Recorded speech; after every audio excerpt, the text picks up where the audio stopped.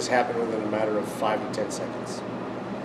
That quick, and she'll never come back. Josh works next door at Capriotti's. He didn't want to share his last name or show his face, but he's talking about New Nguyen, the owner of Crystal Nails and Spa. New, known as Annie to her friends and family, ran the business with her husband, Sonny. They just seem like very hardworking people, very friendly.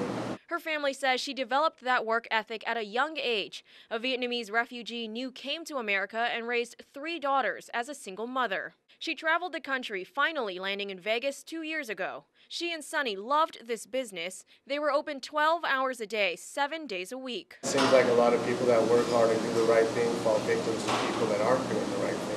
On Saturday afternoon, police say a woman got her nails done, then tried to pay with a credit card that got declined. That's when the woman told New she just needed to go to her car to get some extra money, but instead the customer tried to get away. New and her husband saw what was happening. The husband and wife from the nail salon next to us ran out, and the husband ran behind the car and was trying to get her attention, hitting the car. New was in the front.